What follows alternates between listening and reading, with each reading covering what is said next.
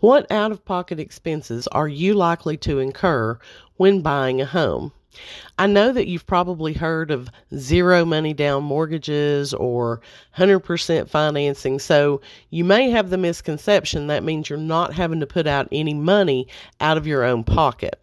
There are at least three things that you're probably going to have to pay for out of your own pocket from your own money. The first is earnest money. Earnest money is a good faith deposit that as a buyer you put down once all parties have agreed upon the contract.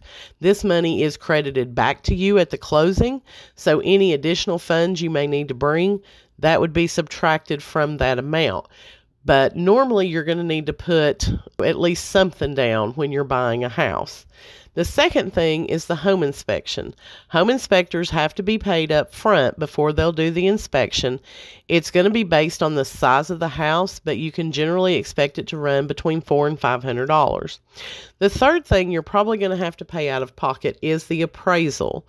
Mortgage companies are going to collect that from you whenever you sign your initial paperwork with them, going over the rate, the payment, the terms of the mortgage. So that appraisal cost is probably going to run you again around $500. So a lot of people do get confused and think, oh, well, I'm doing a 100% loan, or I got the seller to pay my closing costs. I don't have to pay any money out of pocket. That's not true.